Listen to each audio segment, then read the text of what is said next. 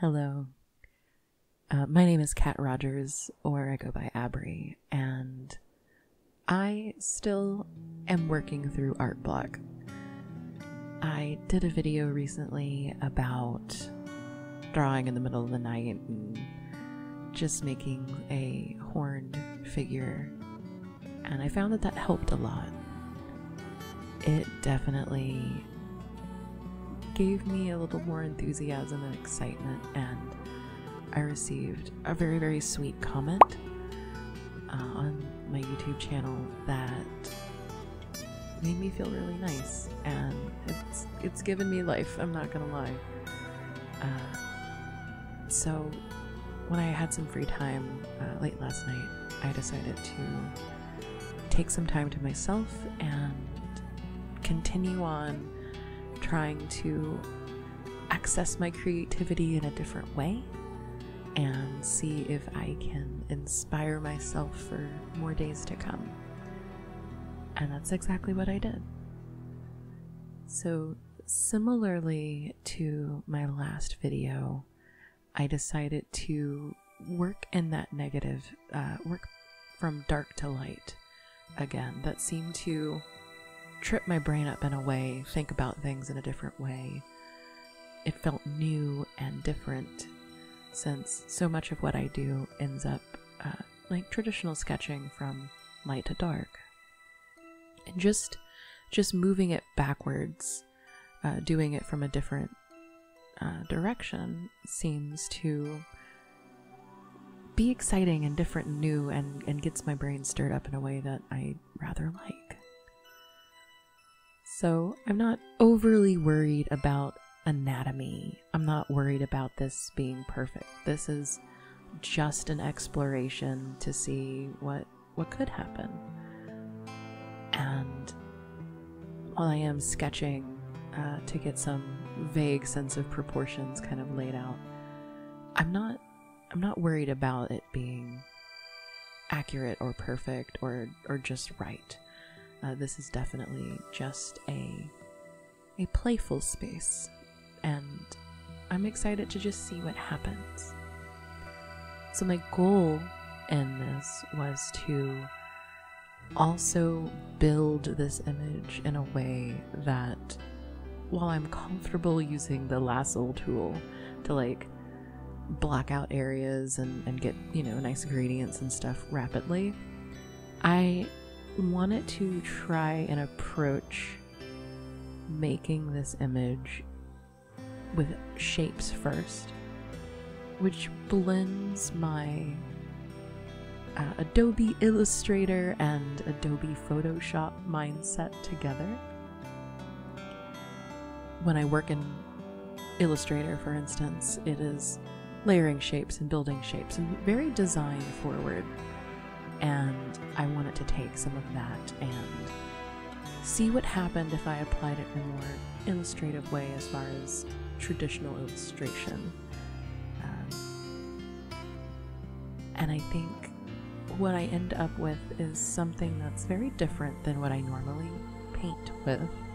It's definitely a different style altogether, but there's something to it that I found that I liked, and that building up with shapes makes a result that is unique and moody, and I don't know, I feel like I want to explore more of that, refine it, because it's definitely raw. You'll see that it is not the most accurate. So right here I'm starting with my very first shapes, sort of figuring out, imagining where the lighting might be coming from. I've not set where the light is coming from at all. You'll see things get a little kooky as the image goes, but just trying to imagine the being as shapes, not necessarily form as lines. Even though I put lines down, like I've made them a much lower opacity. They're there to guide more than anything, and now I'm trying to view this figure in their shape, and how does light hit those shapes, and how does it wrap around? What does it look like? And it has this, like I said, it has a very moody vibe to it that I think can be very powerful when applied in some different ways. Like, it'd be very interesting to maybe use this as a skeleton or a base to do traditional painting over the top of. And in fact, I think when I am doing painting, digital painting in general, I do something very similar where I block in my shadows, my brightest, my bright points and my dark points. But this process felt more like uncovering the three-dimensional shape. Like, I found that my mind was definitely thinking more in the round. And I had a very strong sense of, like, as I kept working on this, where different parts kind of came in and the areas I wanted to focus or bring attention to. And I rather liked it. It felt inspiring. And that feeling of discovery when working and developing and finding new ways of doing things, I love that feeling. It makes me get out of a rut. It helps me break the art block, because then there's something new to consider. I think that's why I like learning and growing when it comes to art as often as I do. Like, I want to keep learning. I don't want to stop, because that enthusiasm that I often need to kind of help me through the rough days, like, I need that. I need to cultivate it. I need to grow it. I want it to be very present. And it can be if I feed it. And processes like this help feed it. I will also troll through YouTube and find other artists and their methods and their techniques and some of their suggestions. And then sometimes I lock myself in my office and I just see what happens, which is what happened here.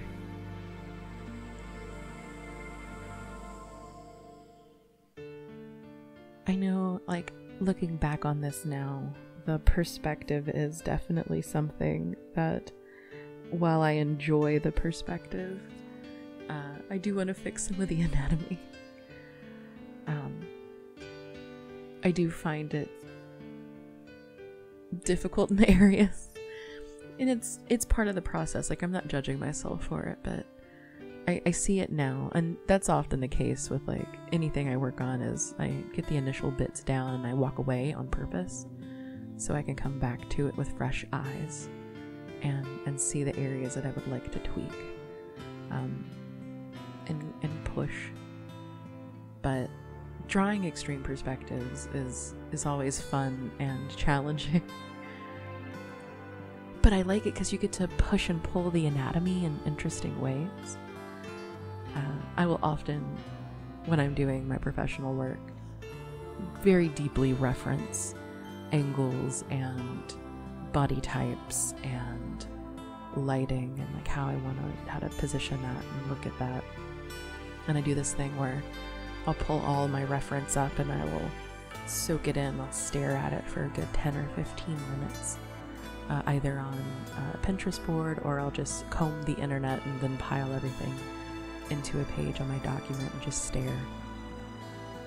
And my hope is that my brain is picking up on the position, the lighting, the textures, all the little bits and pieces of the inspiration board that I've created for myself, that gets synthesized into my mind, and then I hide the layer or close that file and begin the piece, because I don't want to tempt myself to directly copy anything. I want my brain to, homogenize it into something new. So I'm adding the ingredients into the pot of my mind and allowing it to cook and simmer and, combine these flavors, these shapes and textures and anatomy and perspective.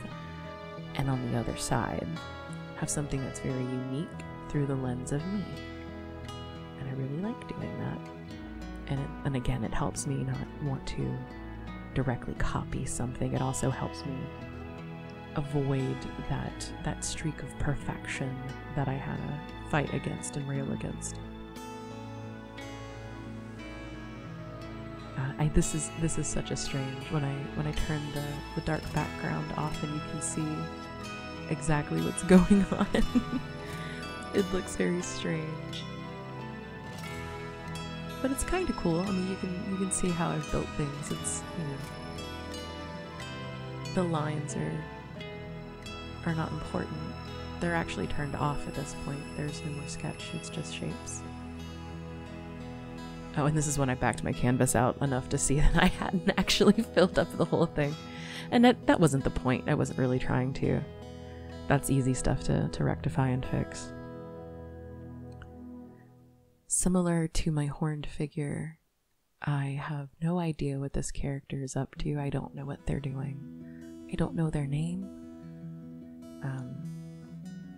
And this is the point where we're gonna laugh about the lighting, because, like I said, I just want it to play. I didn't really care about it being accurate.